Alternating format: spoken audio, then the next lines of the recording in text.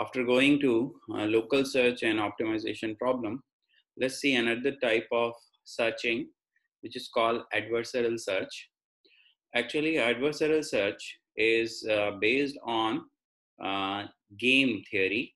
In game theory, uh, actually two opponents are there, two players are there who are playing the game, and at last, based on their utility function value, the winner will be decided. So based on that particular concept in mind, adversarial search has been prepared. So let's go into deeper what this adversarial search is and how it works. So in this, we cover competitive environments in which the agent goals are in conflict.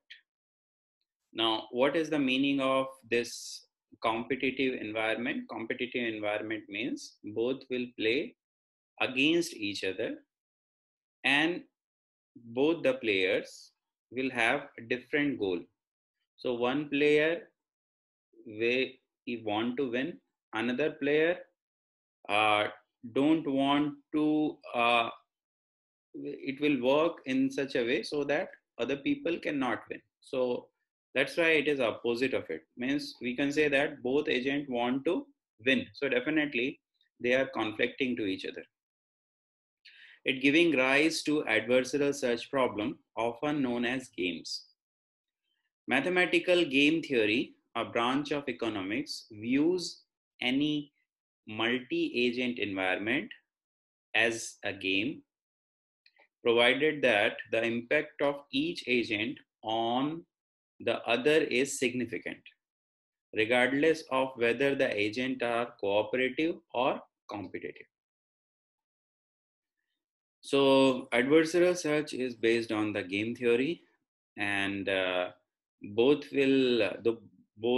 agent will play against each other.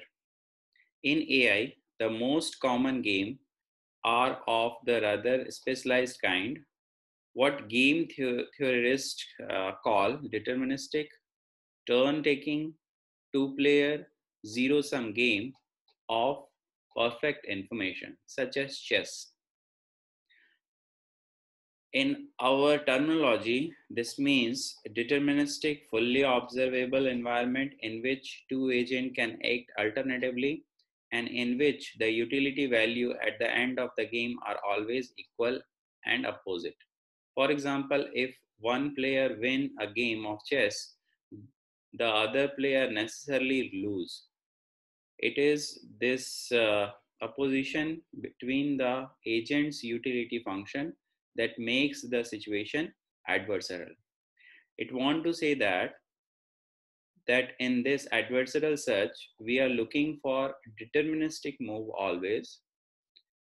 Both agent knows their environment and knows their environmental information, where they have to go, what are the different constraints they have, and both will try to increase or decrease the utility value. And at last, based on the utility value, it has been decided that which player wins.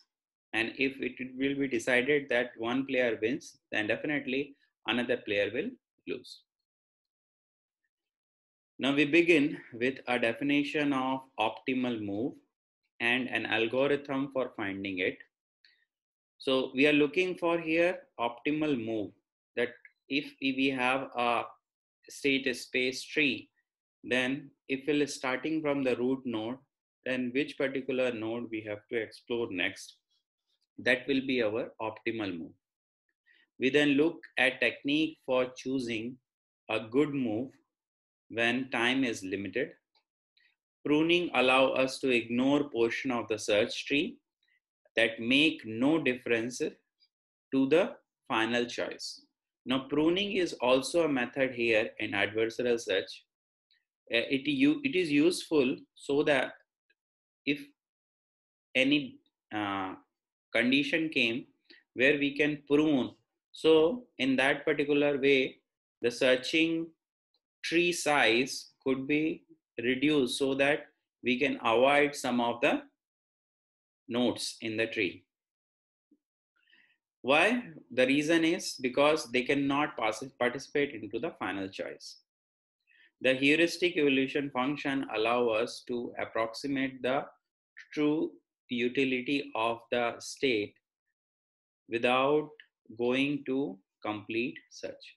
Now here we'll use heuristic utility function, which has some utility values by which we can decide that from one state, if we want to go to the goal state, so how much it will cost.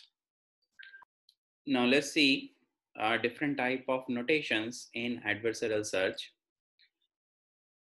A game can be formally defined as a kind of search problem with the following elements. So we have some elements: S0, which is denoted at initial state, which is specify how the game is set up at the start. Player P defines which player has the move in the start. Action A returns the set of legal move in the state. Let's say I am in one state. So how many legal move I have, that will be decided by actions A. Result SA is nothing but the transition model, which defines the result of a move. It means if we apply the transition function here, so we can reach to another state. So if we are in the state S, we perform some action, we can reach to another state. Terminal test. So a terminal test, which is true when the game is over and false otherwise. So always the terminal test will be there. So it decide that if my game is over or not. States where the game has ended are called terminal state. We have some states which are called terminal state in our state space tree. Utility SP, a utility function. This is called utility function, where S is states we have and P is the player. So player in that particular state, what is the utility? So utility function actually give us the some numeric value which will decide that what is the utility of the game. So it will defines the final numeric value for a game that ends in terminal states S for a player P. In chess, the outcome is a win, lose, or draw with the value +1, 0, and -1. So if we have, let's say, +1 as a utility value, I'll decide that I won. If I have 0 as the utility value, I decide that it has been drawn. And if I have the value -1, it will be decided that I lose. So this is the way how utility function work. These are all notations related to adversarial search.